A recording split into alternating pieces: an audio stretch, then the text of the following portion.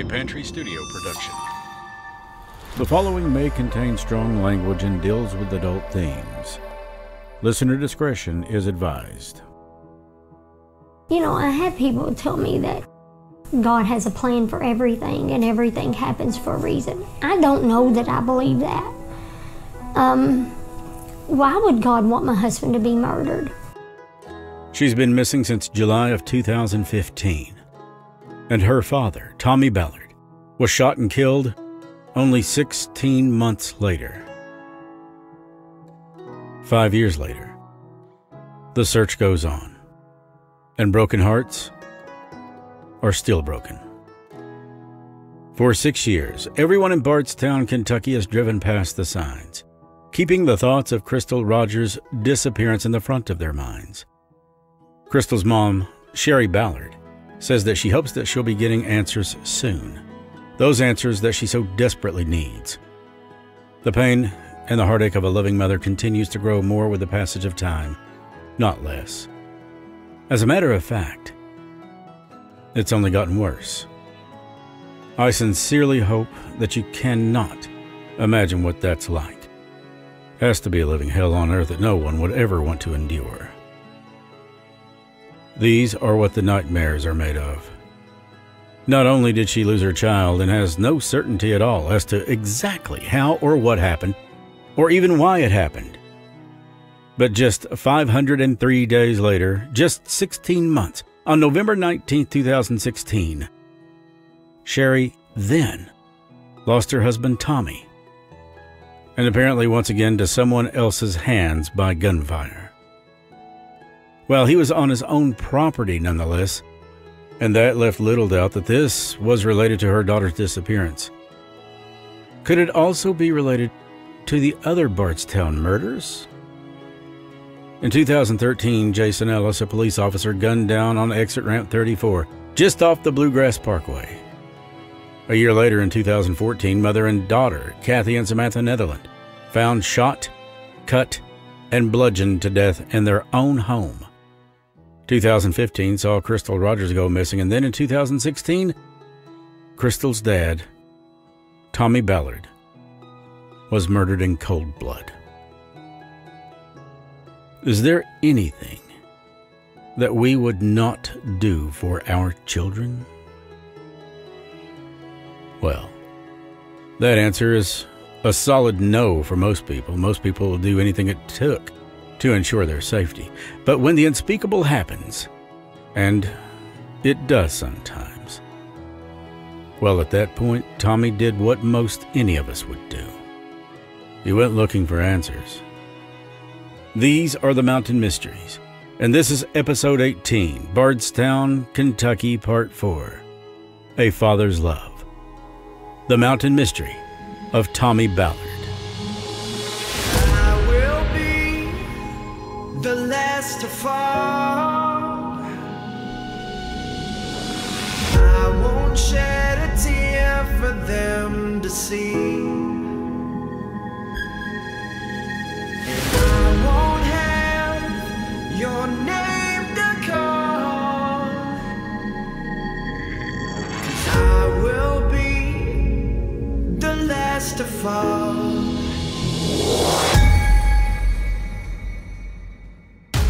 There are over 1.9 billion square acres in the United States alone, and 24% of those are mountainous. The secrets that these regions hold are enormous. Reports of mysterious creatures, strange sightings and sounds, ghosts and murders, and those who have seemingly vanished. They are questions that need asking and answers worth finding. These are the Mountain Mysteries. Here's Chris Sloan.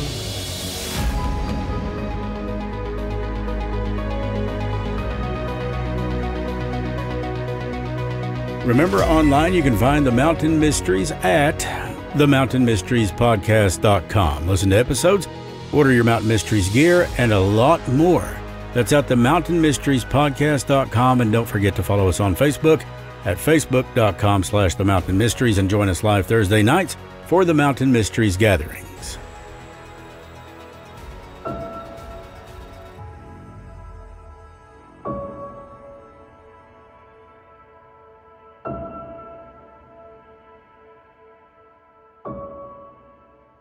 You know, I don't believe there's a reason for that.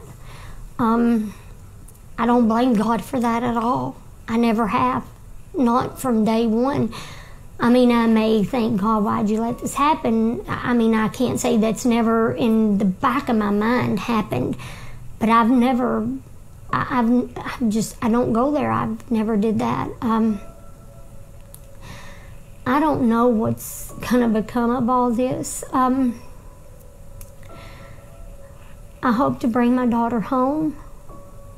I hope it's to open the eyes of law enforcement and everyone in this town as to what's going on really in this town. I mean, Bardstown's a pretty town. It is. It could be better. No one wants this hanging over Bardstown's head. I don't want that. I've lived here my whole entire life. But somewhere people are pushing stuff in the back and ignoring it.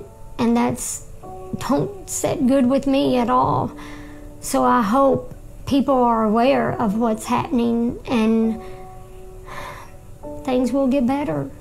And no family ever has to go through what my family has been through. Who knows? Maybe he was trying to clear a troubled mind, trying to get those persistent thoughts and doubts about what happened to his daughter out of his head. His daughter was Crystal Rogers. What had happened and by whose hands, and maybe he was trying to figure out as to why, how, and even where. Where was his daughter, this mother of 5? Oh, he felt he knew exactly who was responsible for this, for the nightmares his family were being put through, that living hell and torment, and wanted to see them pay more than anything. Knew it in his very soul. That, states Sherry Ballard, is the reason why he was killed. He was getting close to something.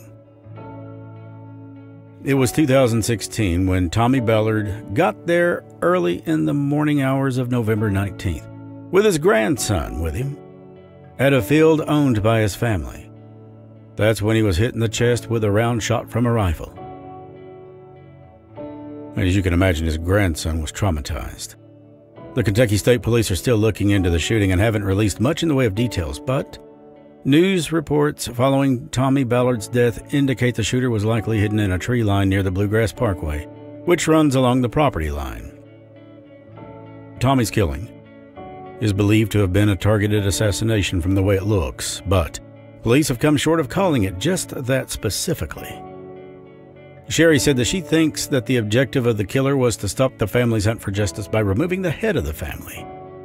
And to a certain degree, it did. Sherry said that she can't devote the same sort of time and effort and energy that Tommy did to physically searching. She doesn't have the personal connections that her husband had developed over years of business and personal dealings. And that makes this thing even more difficult to solve.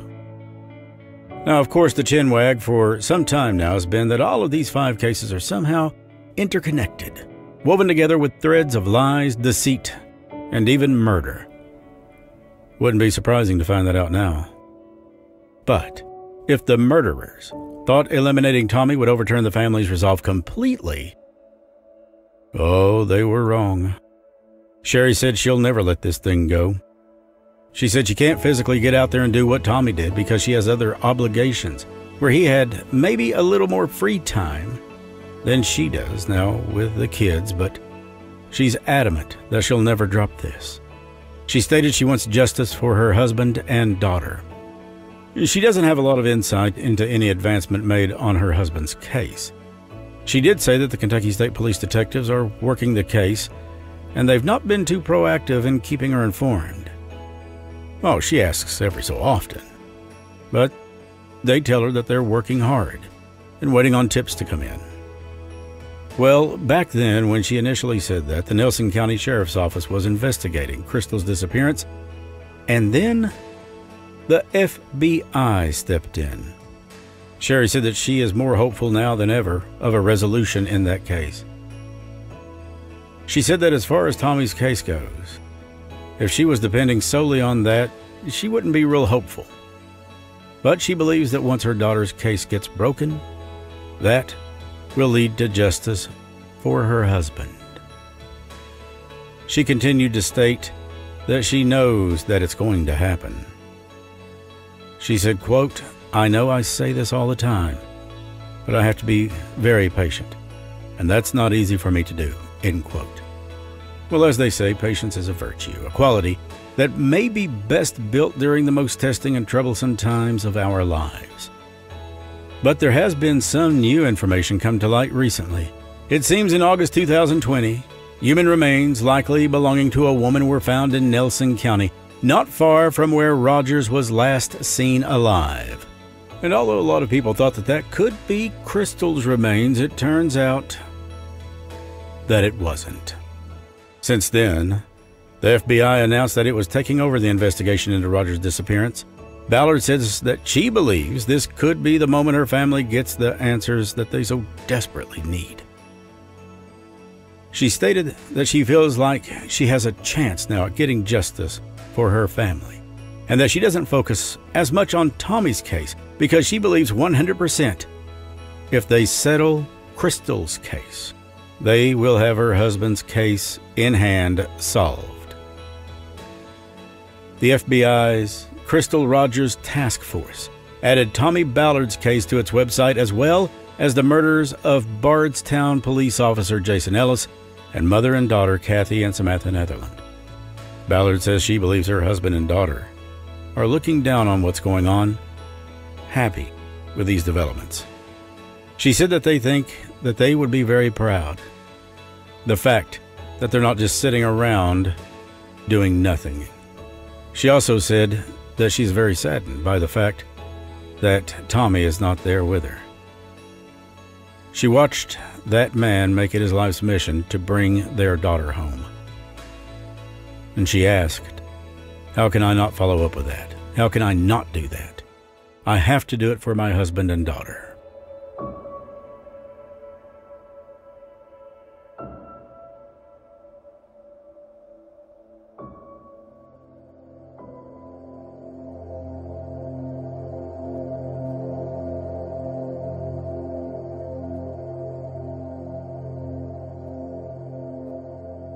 As if the pain of losing your daughter and husband weren't enough, it was in February of 2021 that a judge denied Sherry the right to visit her grandson.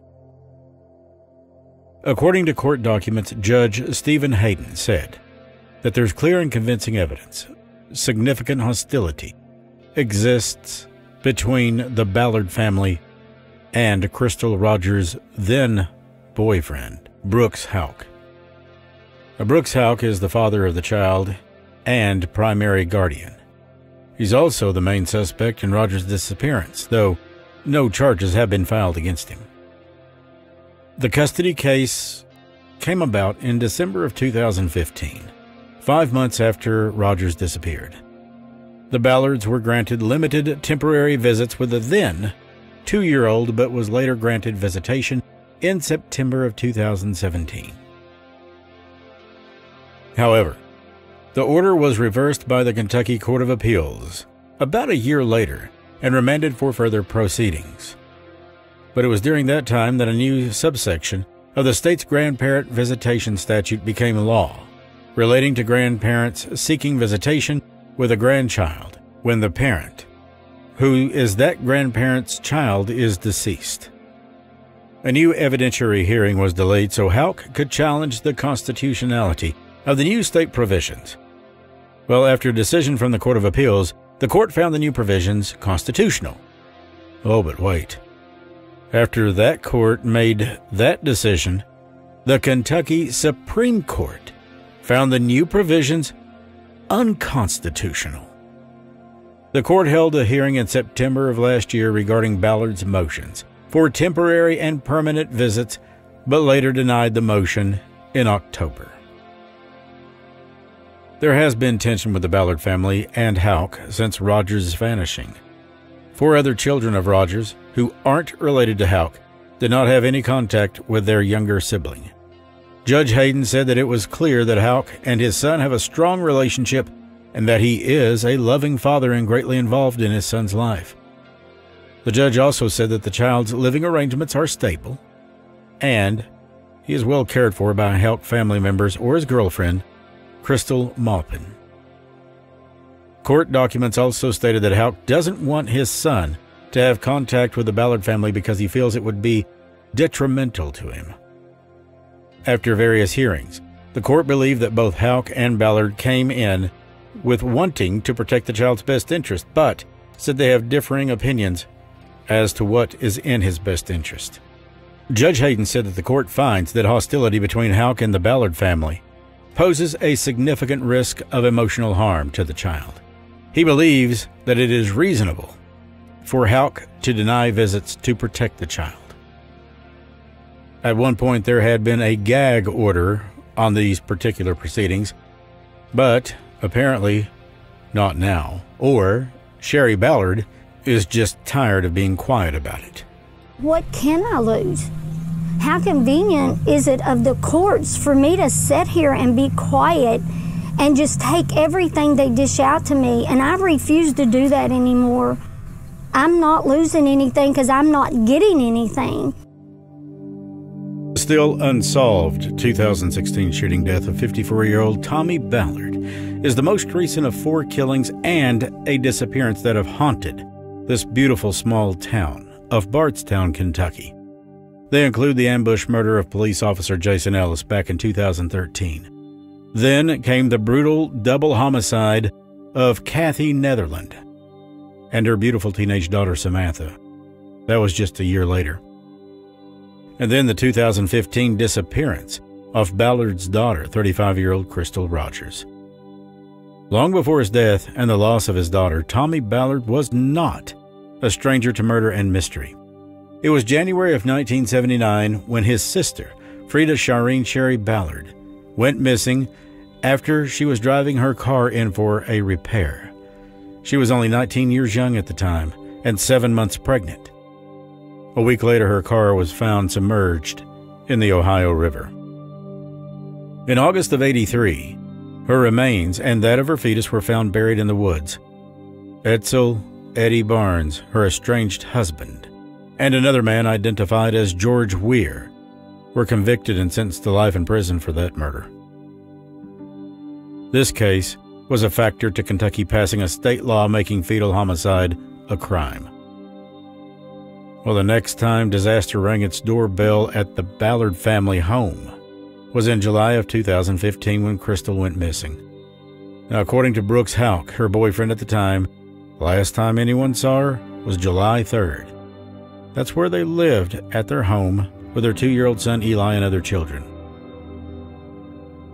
Well, it was after Crystal's disappearance that Tommy searched relentlessly to find her. He tracked her whereabouts, found family and friends, and recruited everyone he could to go over a 20-mile radius around Bardstown and acted as an intermediary between the investigation and the press. It was on November 19, 2016, in the early morning, that Tommy Ballard was hunting on family property with his grandson when he was fatally shot. Ballard died from a single gunshot wound to the chest, which exited through his back. Almost immediately, Tommy's widow, Sherry Ballard, went on record to voice her suspicions about his death. 2 days after his death, she texted Louisville's Wave 3 News and said that she didn't feel like this was an accident. She would later inform WDRB that in the weeks before his death, Tommy believed he was being followed. She said that she thought someone wanted her husband out of the way because they were getting very close to Crystal, and they knew that he was the driving force behind her.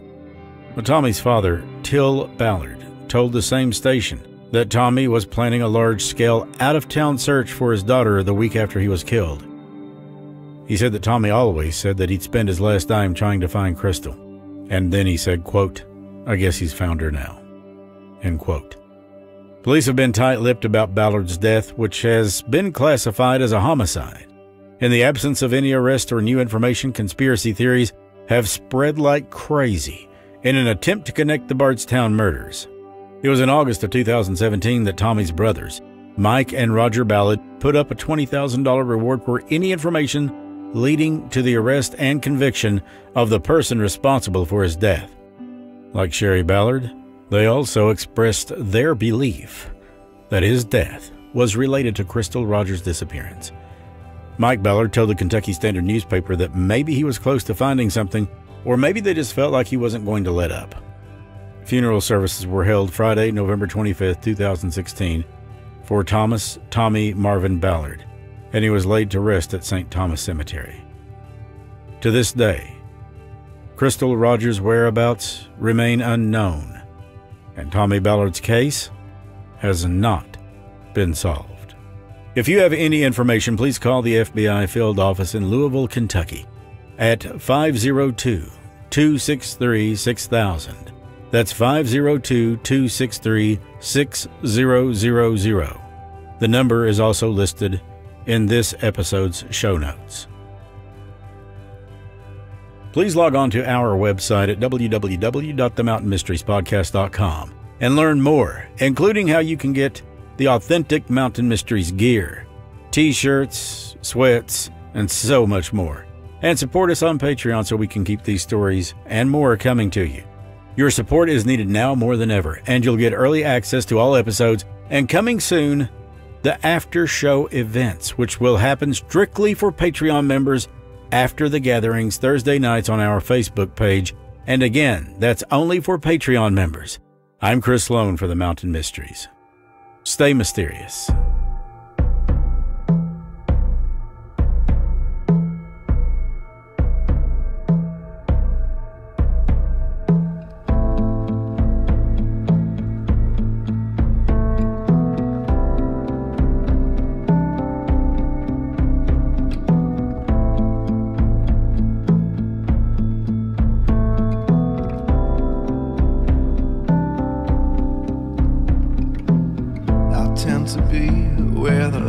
Darkness meet on the edge of the horizon through the trees. I am a narcissist crippled with self-doubt. I've got a courage that brings me to my knees. I am equal parts sacred and profane. I live my life that way.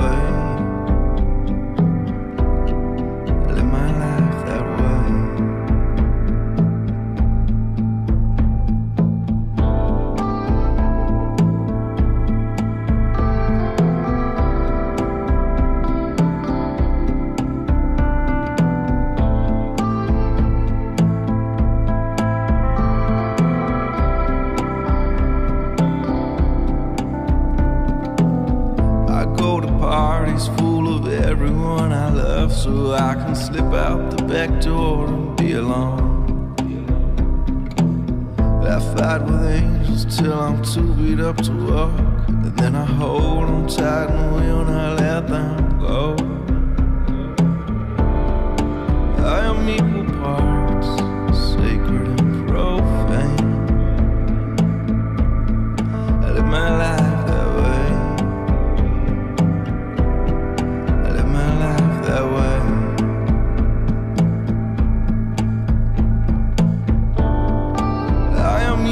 Parts of Abel and of Cain. I live my life that way. I live my life that way. I am a generous swindler, an honest man who lies is my human nature. That's a hell of an alibi. You got killed. I read a story once about who I was too, and I've been thinking about that story ever since you left the room. Generous swindler, an honest man who lies. I've got a fear of failure that keeps me up at night. I read a story once about an empty tomb, but I've been trying to pay this debt off ever since I left the womb. I am equal parts sacred and profane.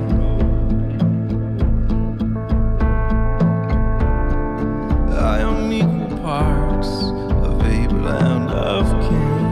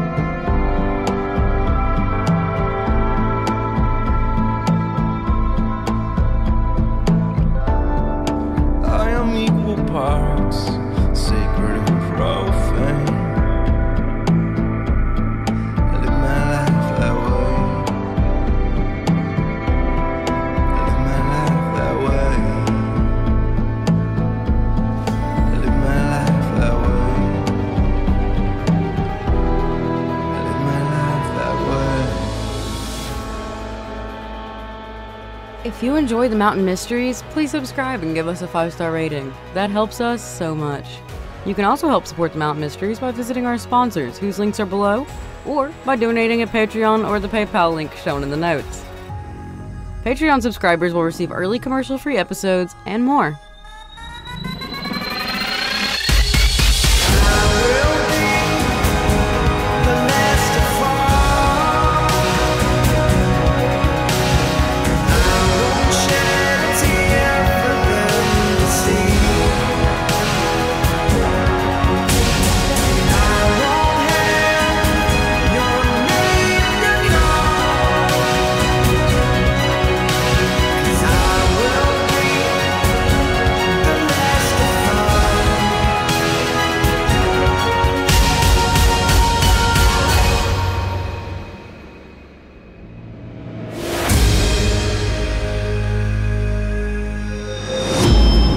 A Pantry Studio production.